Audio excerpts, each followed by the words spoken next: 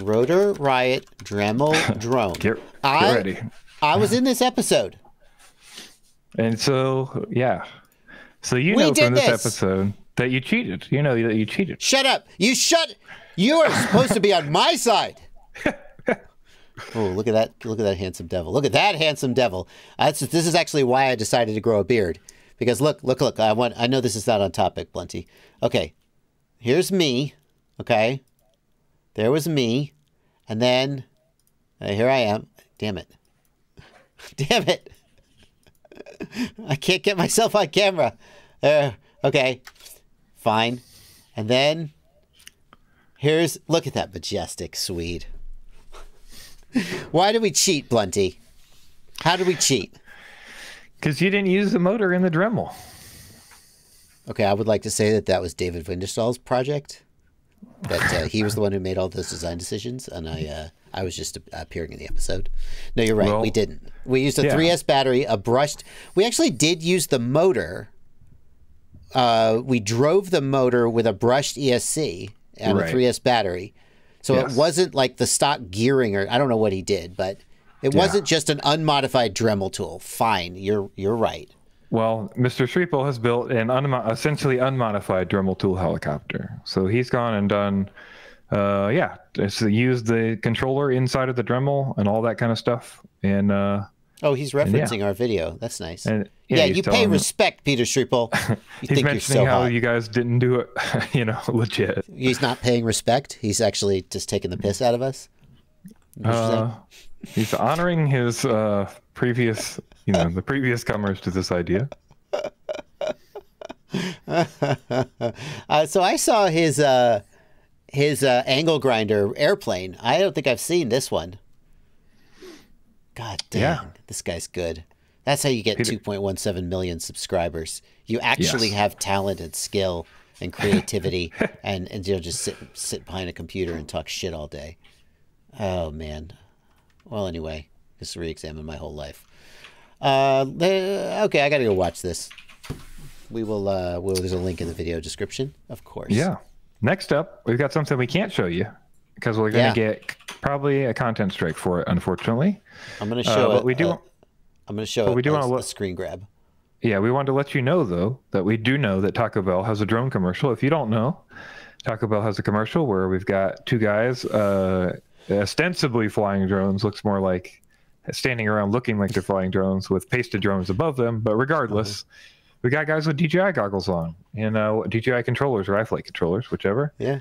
And it looks like we're referencing FPV drones, which is pretty cool. It does. It does look like they actually flew two drones over these guys' heads. They're wearing the gear. They're flying their drones. Then they get hungry. They order some Taco Bell. Then they eat the Taco Bell. And I just like to... Can I freeze frame this without getting a copy strike? I felt like this shot was a little bit gratuitous. It's like, do I really need to be literally up in this guy's mouth? I feel like they're trying to equate the idea that FPV is some kind of close-up or something. Like you think, like, that was my does this impression. shot really need to be this close? No. The answer is no. Like, come on. They are also playing the crap out of this commercial. I've seen this commercial so many times on YouTube and TV and all kinds of places. And then they go back to their flying. And this guy's like missing. He's putting his hot sauce on this, but he can't see. He can't see because he's got his FPV goggles on. Am I right? Idiot. The other guy agrees with you. Yeah. Those are DJI controllers. Their antennas are folded. Anyway, FPV in the news.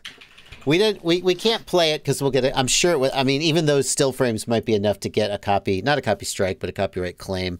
But I didn't play any video, and hopefully 1 frame per second is enough to get away with it. But we can't show it to you, but we want to acknowledge that it exists. Yep. It's in the video description if you'd like to go watch a commercial. $2 chicken burrito, sign me up. Oh my God. I'll eat a Taco Bell taco, but I'm not going to pretend it's good. I'm not going to pretend it's good. I mean, it depends on the state you're in. How is the Taco Bell in Alabama? No, I mean the state you're in. The state you're in. I understand now. Sorry, I missed that. Yeah. Like, you give me some 4 a.m. drunken Waffle House. Yeah. That's heaven. Yeah. Next up. Okay. Next up, drone deliveries are happening, and Glendale, Arizona residents are not happy about it. I'm sorry. My bad. You're right, as usual. I was like, no, that's not the next story. So, yeah, we've heard a lot about drone delivery, but unfortunately, Glendale residents in Arizona have asked Walmart to stop their drone delivery service because they don't like it. It sounds like a hornet's nest that's been kicked up, says Mike Baxter. Right. Yeah, that's about right. Yeah, that sounds about right. So, yeah, people do not like them. I kind of say we should have expected this. I kind of expected this. Yeah. This adoption is going to take some time for people to get used to that noise. That is for sure. Yeah. Someone will complain about anything that happens. Yes. But, fortunately, Walmart has never been too concerned about, doing things that are bad for the local community. So it'll probably and using their massive money and influence to get their way in local politics. So I think it'll be fine.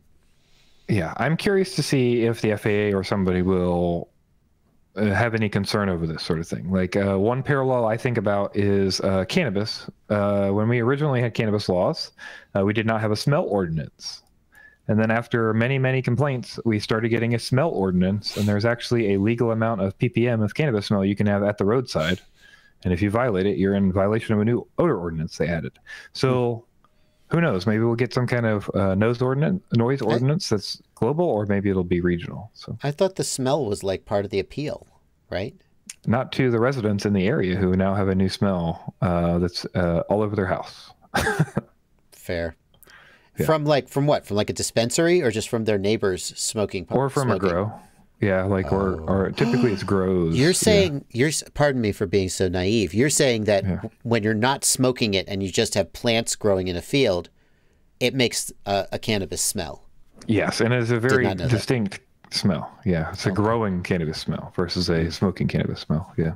Oh, it sounds like I'm curious. Well, if anybody wants to send me some cannabis plants so I can smell them, don't do that. don't. That's just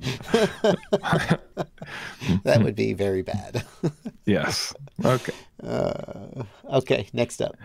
Next up, we talked before about the drone light show record, and we talked about the fact I believe IBM had the drone light show record at 1,000 drones in the air.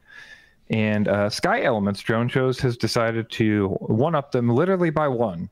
And they've put 1,001 drones into the air, breaking the drone record. Nice. Yeah, wow. So I want to let you know about that. And the next company will do it with 1,002.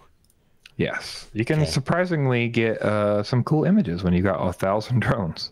Yeah. I bet. Oh, here's an FPV shot. Nice. Always like to see that. Jesus Christ. This is just the beginning, Blunty. Like, think back to like the 64 by 64 pixel LCD black and white display on, a freaking, I don't know, calculator from the 80s. And you were like, whoa, that's cool. And now we have, 4K OLED. This is that. In 20 years, if civilization hasn't collapsed by then, this is just going to be ridiculous. Yes, it is. Okay, it's getting wild. All right. I love your titles. You were in a little bit of a mood this week when you wrote the titles. I don't know. Hold on, you skipped one. Hold on, we got one more. God dang it! Okay. The next one we've got up is Amazon is doing drone deliveries in California and Texas. So Arizona is saying to stop. Amazon has finally started. Amazon's been trying to do this for a while. And yeah, they've kicked into full gear doing deliveries in California and Texas. We've talked before, their goal is to get a higher weight. So right now they've got 5 pounds is the number for their weight, which is respectable. Yeah, that was the goal they were trying to get to. But they do not list that I've seen here a actual operating range on these guys. Originally, I think it was 5 pounds at 10 kilometers or 8 kilometers, something like that. So it's interesting. It looks like they are trying to take advantage of some airfoil lifting surfaces, but they haven't really built like a VTOL wing. So it's kind of hard to understand what's going on here, to be honest with you. It looks like it's in forward flight, right? Yes. Clearly looks like it's in forward flight. Interesting. Yep. I believe it picks up like a VTOL and then turns and flies. Yeah.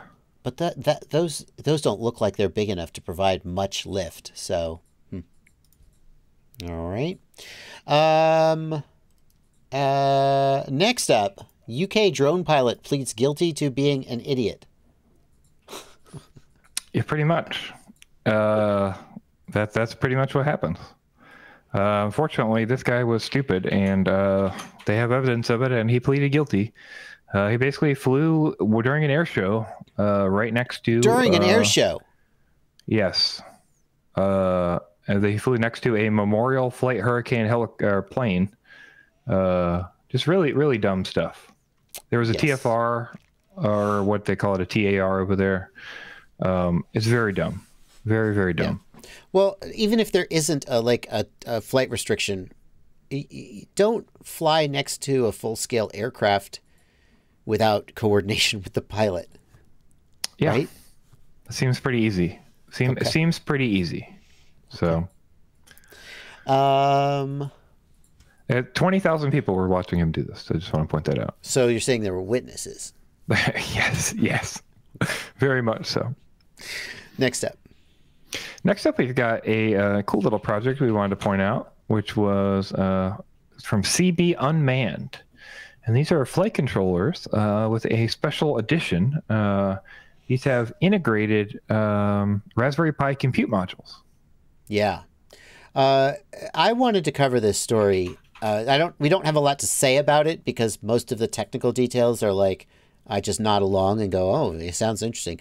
It's just cool to see somebody breaking the mold with flight controllers. Maybe it's because I spend all my time in the Betaflight world. Like in the ArduPilot world, I think Raspberry Pi is not that unheard of, but it's really cool to see this integration of the flight controller, the Raspberry Pi carrier board, and so on. And it really opens up, like Zoe was working for a while, a long time ago, years ago, at a company that was doing a Raspberry Pi-based iNav little 3-inch. And it could do just all kinds of crazy, interesting stuff with sensors and inputs that flight controllers don't usually have.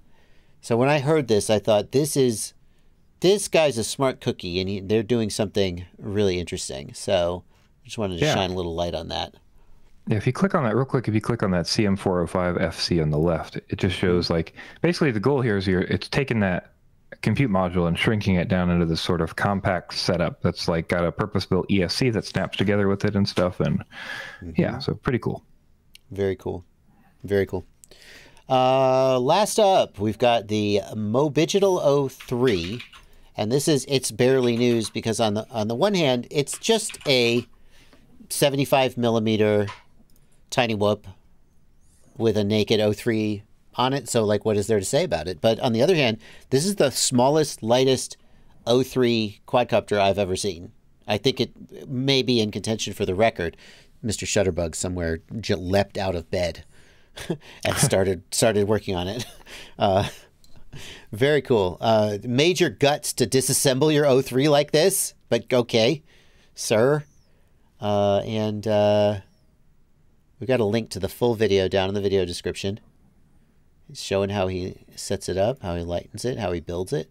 You could follow along. And we got flight footage? Well, surely we got flight footage, right? Come on. You son of a bitch. I don't think there's flight footage here. You son of a... How dare you? I'm not subscribed to you, but I'm going to subscribe and I'm going to unsubscribe. He's got another video. If you click on his channel, you could see. You better give me flight footage of this damn thing. Dax. That second video there, yeah. It needs to be in there. Dax, come on, man. You got to give the people what they want. 75 I want to hear these motors. Oh, nope, it's music. I want to hear these screaming 75 millimeter motors. That's pretty impressive. I mean, the video is an O3. How did he get the camera down to that weight? Jeez. Anyway. I guess we'll have to watch the video and find out. to find. Yeah, we go back. You're. I sense a tone. I sense a tone over there on your side of the. Alrighty. Well, I'll be finishing the stream alone. Fortunately, the stream's already over. So. Alrighty, guys. That's gonna do it for this week.